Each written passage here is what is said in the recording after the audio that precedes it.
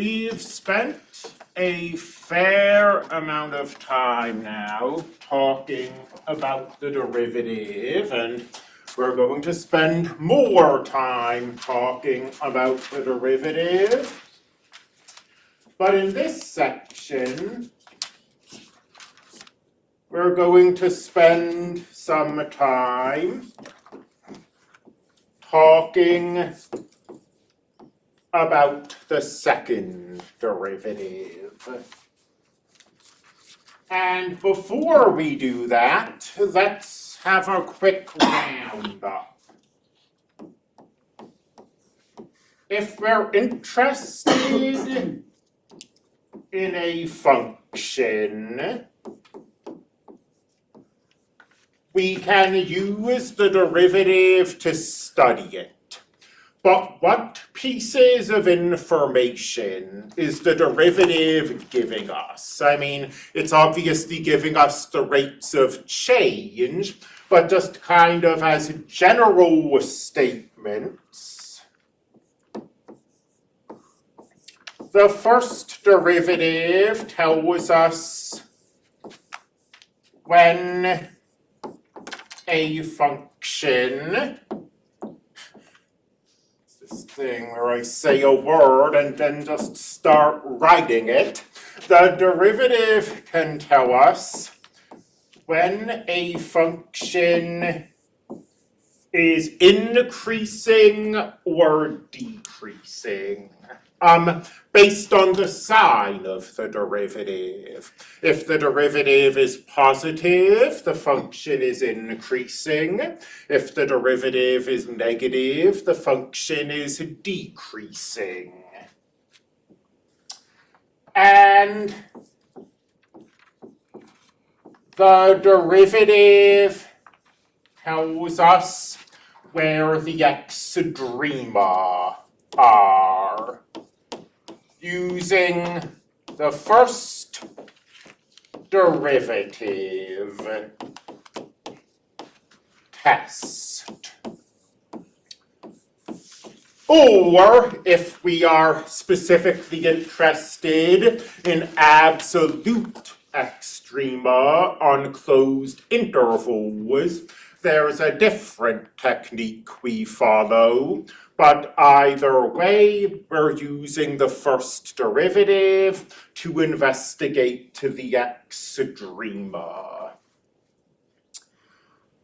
Having said that, you can have two functions that share these properties and nevertheless don't look anything alike.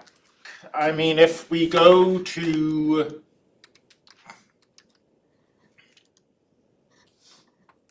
Firefox, no, never, Firefox, desmos.com, and we share this so it shows up in the recording. F of x equals e to the x, and g of x equals the natural logarithm of x. These functions have the same first derivative properties. So both these functions are always increasing. Their first derivatives are always positive. Neither of these functions has any local extrema. They do not have critical values.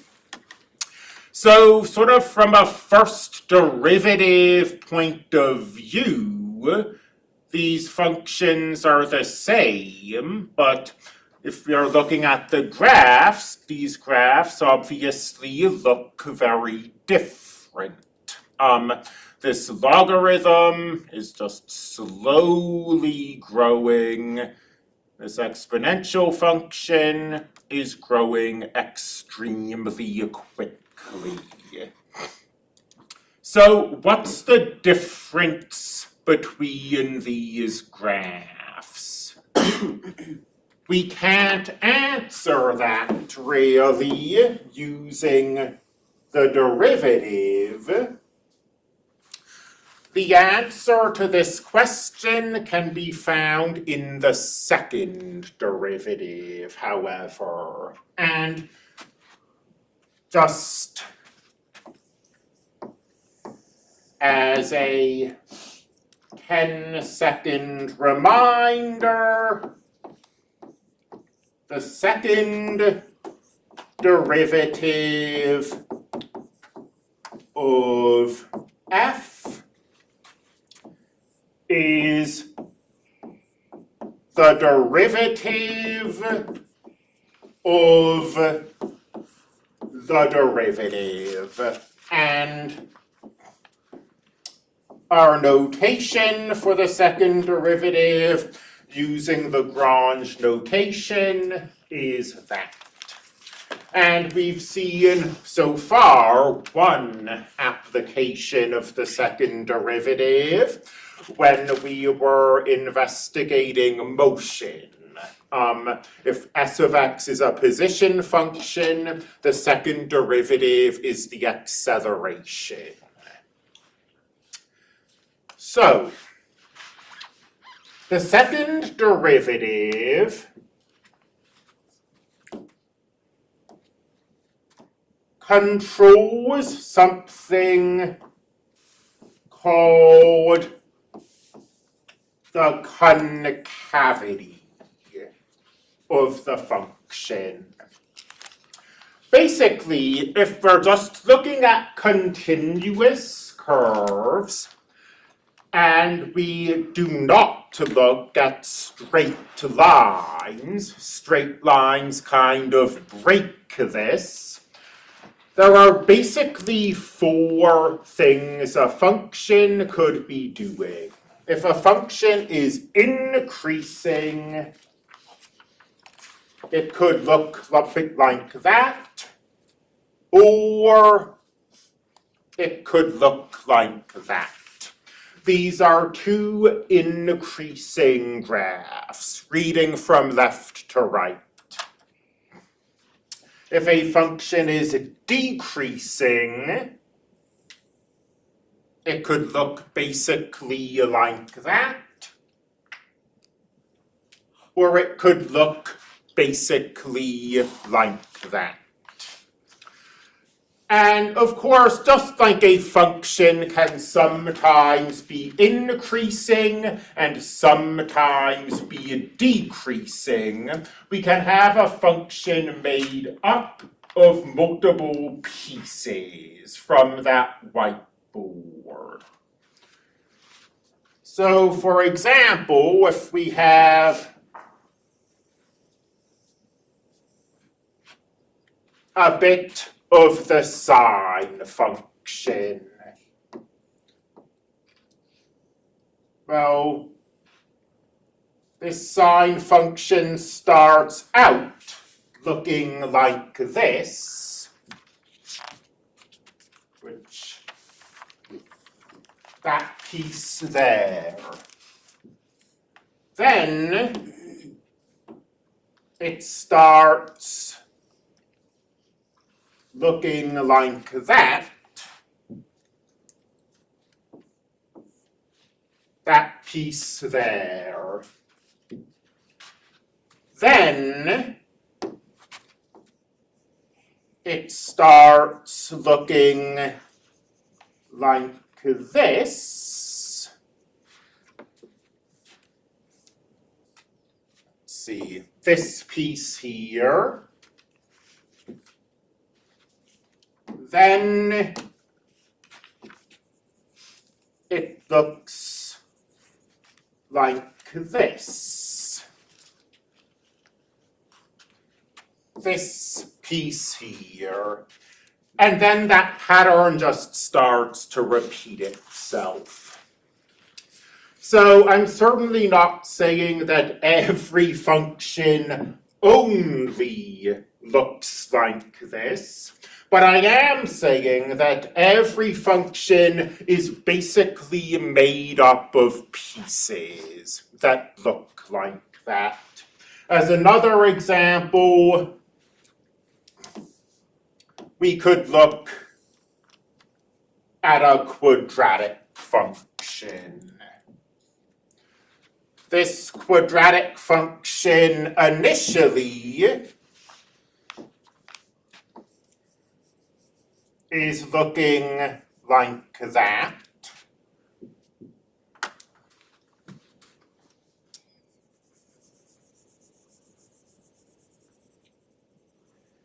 Then the quadratic function takes on a different shape. It starts looking like that.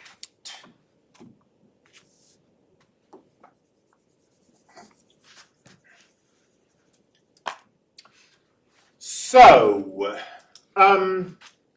these sort of little graphical pieces can be thought of as the building blocks that make up more complicated functions.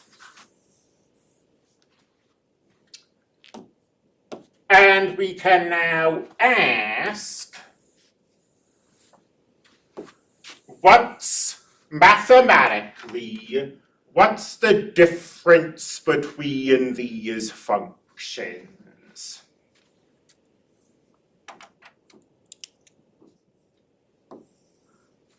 We can kind of use the first derivative to group these four pieces into two. There are two pieces where the function is increasing, and therefore the derivative is positive. And there are two pieces where the function is decreasing, and therefore the derivative is negative. What the second derivative is going to do is going to be to distinguish between the pieces in these categories. So the second derivative is going to let us distinguish between those graphs, and the second derivative is going to let us distinguish between these graphs. And there's a word for this. And the word we are looking for is concavity.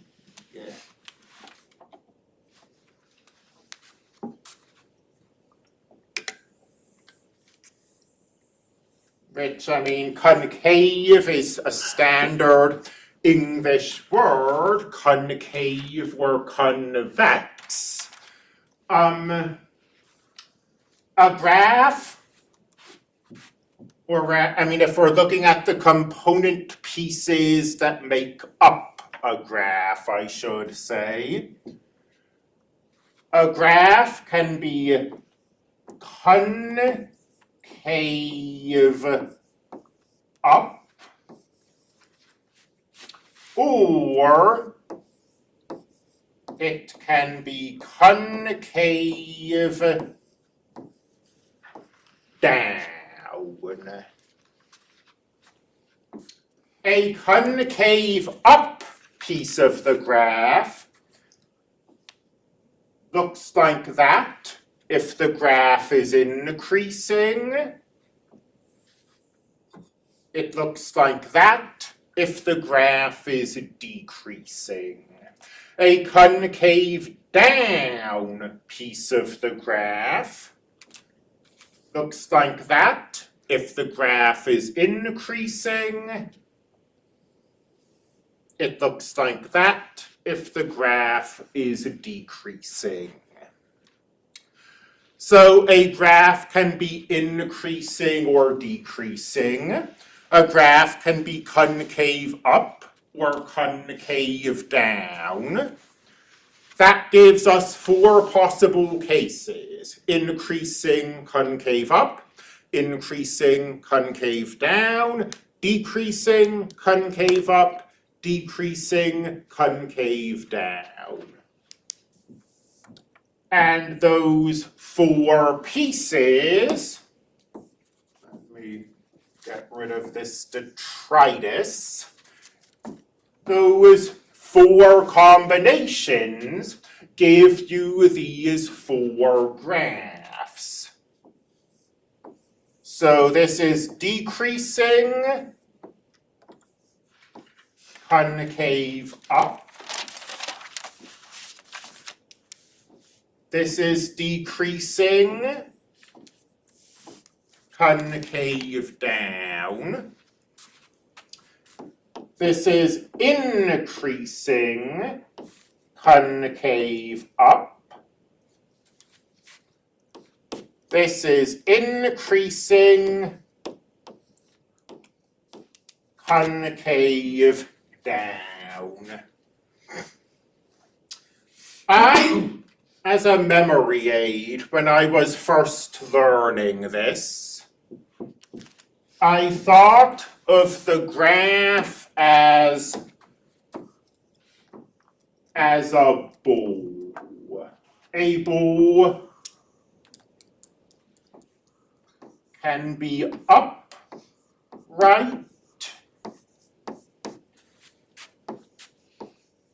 or a bow can be upside down.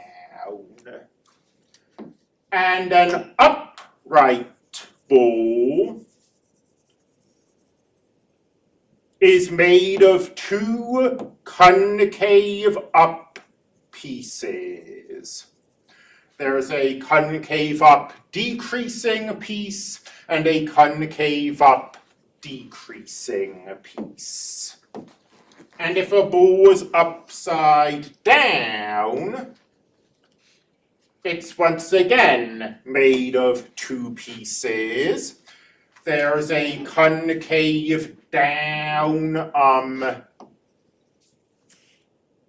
decreasing piece, and there's a concave down increasing piece. So that's, I said when I first learned it, but honestly, to this day, that's how I've always kept these graphs straight in my mind.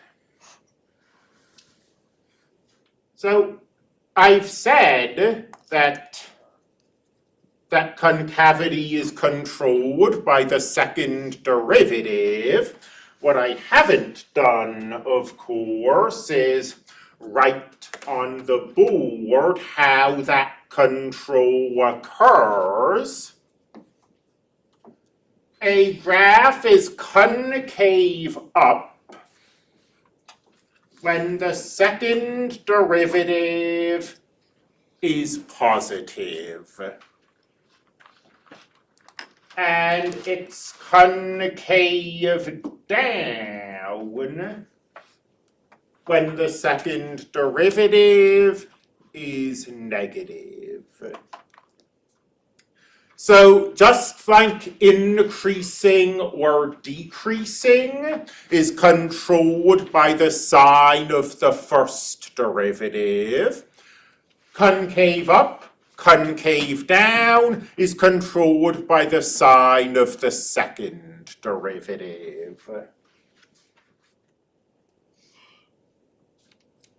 Let's go back to this piece, to this picture. So for this part of the sign, it's increasing and it's concave up. So the first derivative must be positive. The second derivative must also be positive. Then it switches concavity. It's still increasing, but it's concave down. So the first derivative must still be positive, but the second derivative is now negative. Then it switches. It's always been kind of funny to me that concavity has a name, but the property of being increasing or decreasing doesn't. So I can't, but then it switches increasing, decreasing. It switches from being increasing to being decreasing. It doesn't switch concavity. It's still concave down. So now the first derivative is negative, and the second derivative is negative.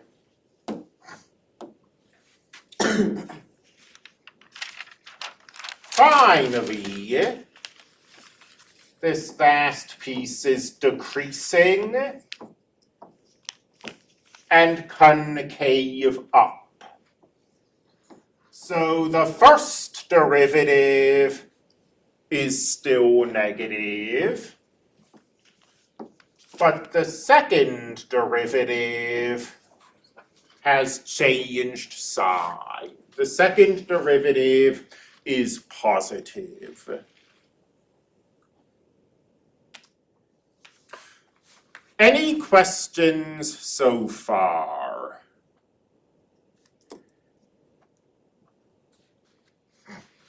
Then, time for a definition.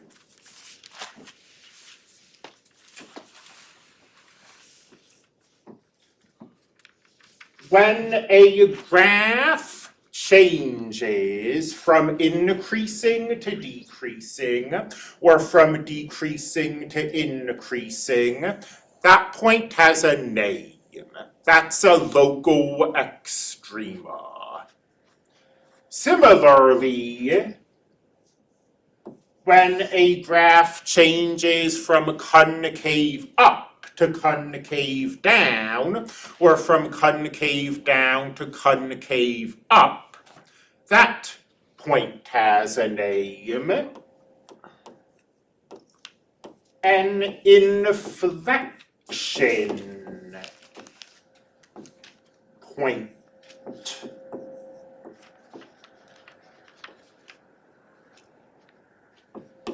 Is a point where the graph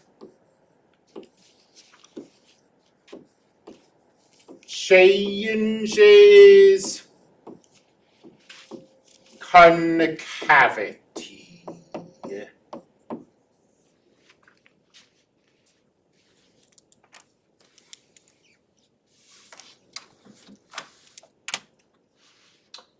So we go from concave up to concave down there on this sine curve. And we change from being concave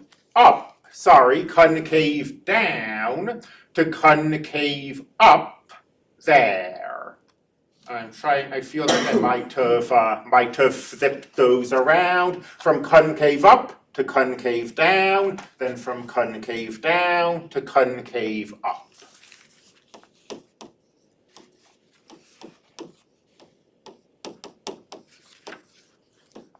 These points where concavity changes are the inflection points.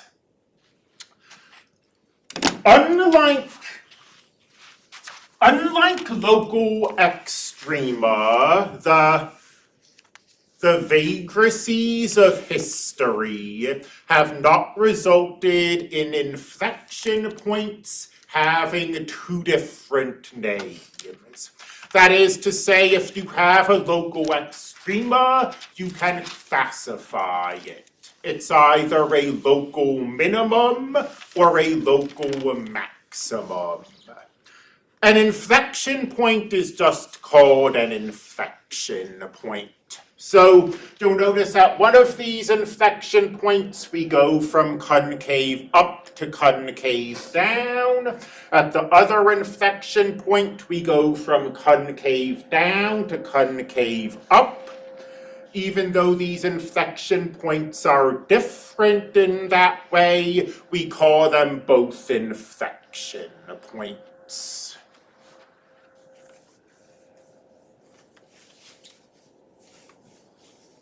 So we now have a few things that we need to do. We could do them in probably any order. We need to motivate this material a little better, is maybe the first thing. Or the second thing, let's say. I mean, these inflection points are definitely giving us information about a graph, but compared to the local extrema, which had very concrete meanings, this is a maximum, this is a minimum. It's a little harder to parse what it means to have an inflection point.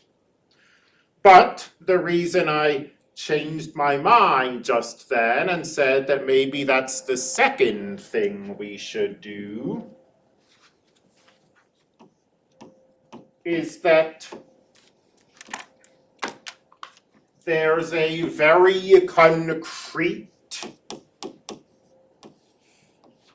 mathematical question that we should probably answer first. And that concrete mathematical question is, if we have a function, how do we find its inflection points?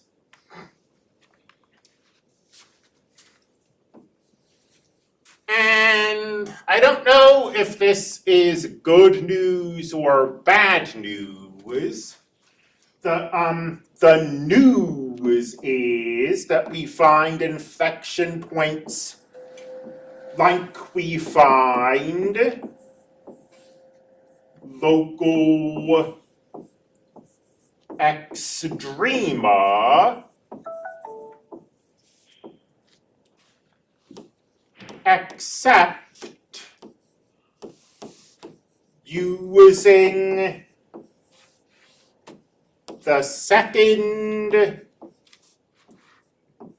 derivative. So, good news part of that first, we're not learning any radically new processes. I mean, inflection points are found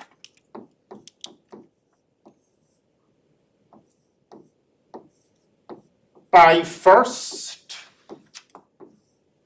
finding the points where the second derivative is 0. Create a sign chart, mark those points off, then determine the sign of the second derivative in those intervals. And if the second derivative changes sign, it's an inflection point. And if the second derivative doesn't change sign, it isn't. And let me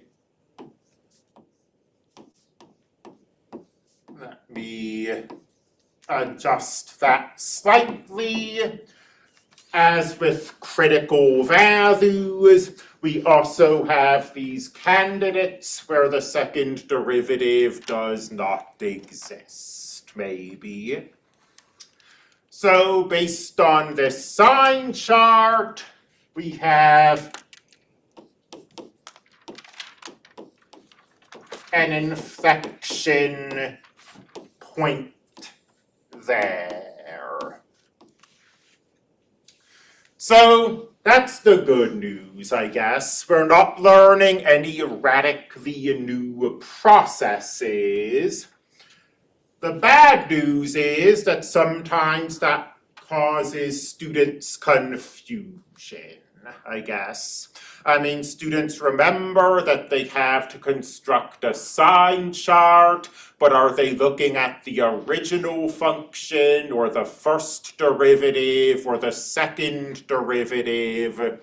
And sometimes I see students construct sign charts using the wrong function. The other piece of bad news is that most functions get worse as you start taking their derivatives. So the second derivative is probably going to be worse than the first derivative. And when I say worst, I mean, this sounds like a weird value judgment. But what I mean is that you have to set something equal to 0. You have to solve an equation.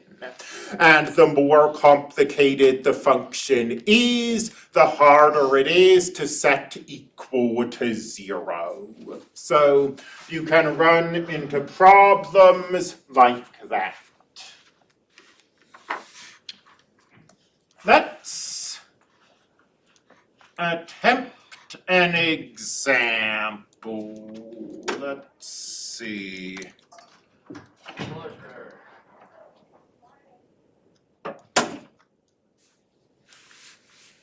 Let's look at this function. 1 over x plus the natural logarithm of x. Since I just came up with this example 5 seconds ago, I don't know how easy or how difficult the algebra is going to be, but we are going to attempt it. And if we fail, well, we illustrated something we just said, but I hope that we don't fail. And I don't think we will. So 1 over x plus the natural log of x. Let's state our goal. Find, and I'm going to say classify inflection points. And by classify, we might not have different phrases for inflection points, like concave up, like local maximum or local minimum.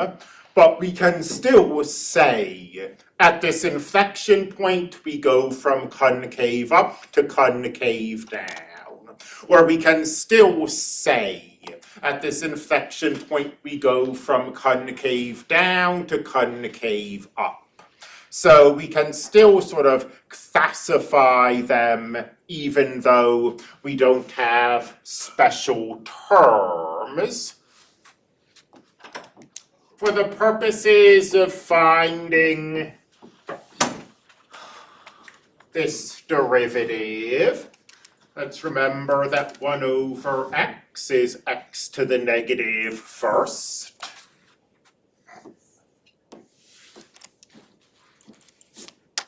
And actually, although I phrased this in terms of maybe we'll be able to do this, maybe we won't, I picked us a pretty merciful first example. Oh, what am I? Yeah, this is right. I picked us a pretty merciful first example because the logarithm is a function that gets nicer when you take its derivative. There aren't a lot of those, but 1 over x is definitely a nicer function than the natural log of x. So I made that typo, so let's just double check. The -1 came down, -1 turned to -2. The derivative of the natural log is 1 over x. And then I rewrote 1 over x as x to the negative first. All looks good to me, if it looks good to all of you.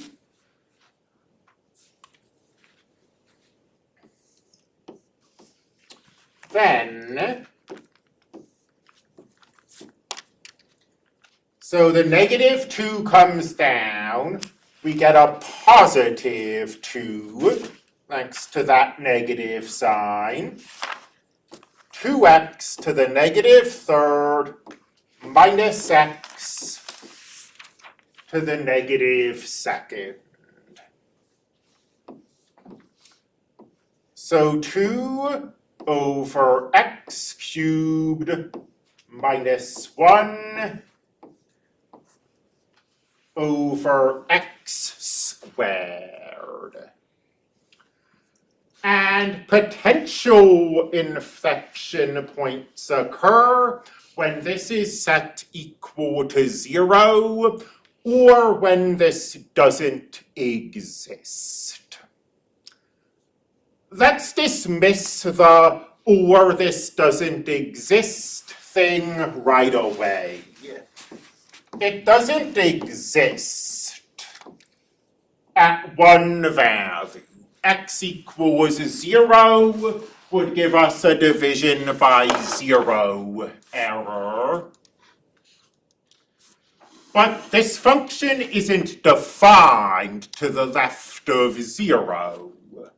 There's no way that it can switch its concavity at 0 if it isn't defined to the left of 0. So 0 isn't a real candidate. The second derivative isn't defined there, but neither is the original function.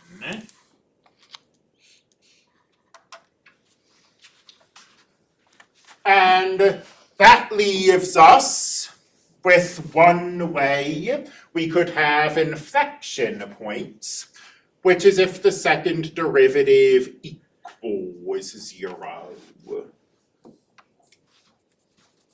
So 2 over x cubed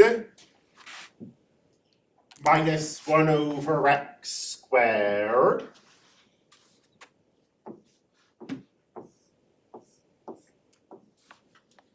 equals 0.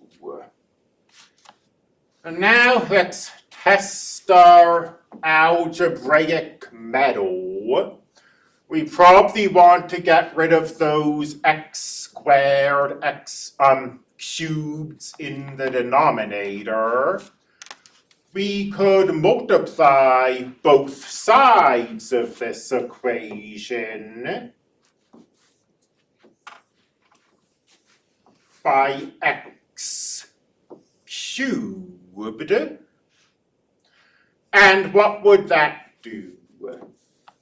2x cubed over x cubed minus x cubed over x squared equals 0. And then stuff cancels, right? X cubed over x cubed, that cancels. X cubed over x squared partially cancels. We're left with x.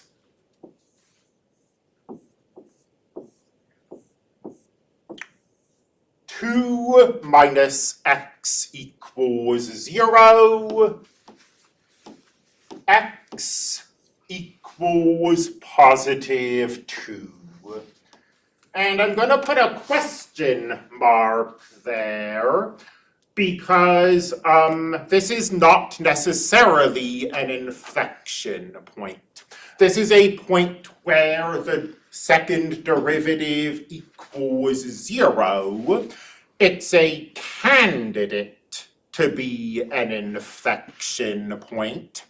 But we need to actually verify that the second derivative really does change sign here. Let's carve out some space to work.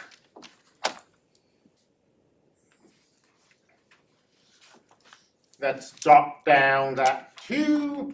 I'm going to start erasing stuff. Does everybody have that work copied?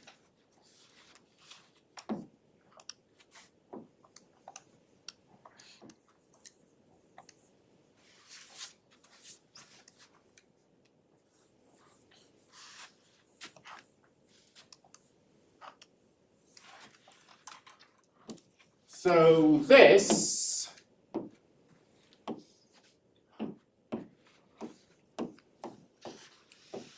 was the second derivative. And we're using the second derivative to create a sign chart. And let me see, we need a value to the left of 2. We should be a little careful about this. Let me actually go ahead and explicitly remind ourselves that we have a left-hand bound here. This function isn't defined when x is negative. And I'm reminding myself of that because otherwise you might say, oh, well, -5 is less than 2. But you shouldn't use -5. -5 isn't in the domain of this function. Let's instead choose 1. If x is 1, then f double prime is 2 minus 1, which is 1. And f double prime is positive. Something to the right of 2. I think maybe x equals 10, just because x equals 10 gives me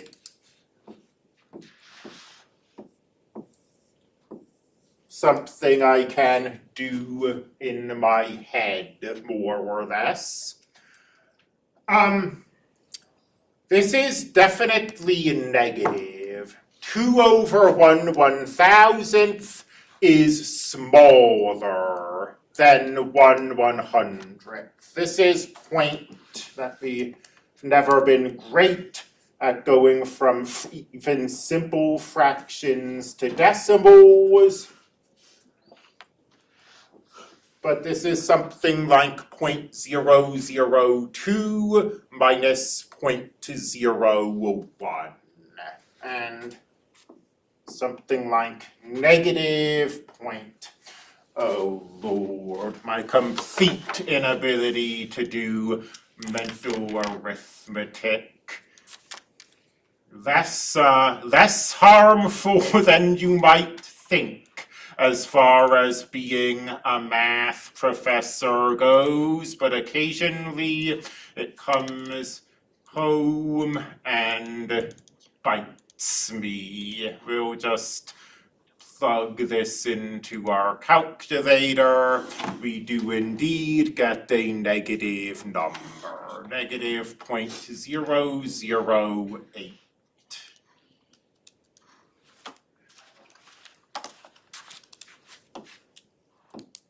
So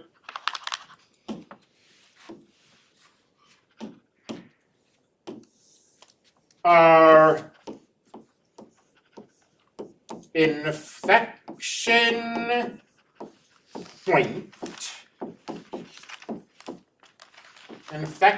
points are points, right? It's right there in the name. So we'd better grab that y coordinate as well. 1/2 plus the natural log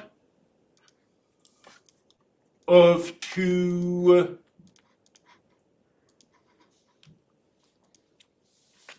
1.193.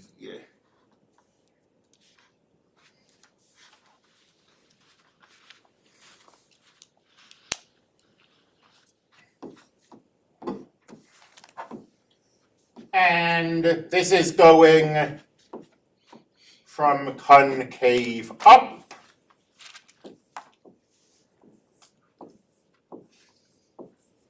to concave down. Let me see, concave up because it was positive, to the left, concave down because it's negative on the right.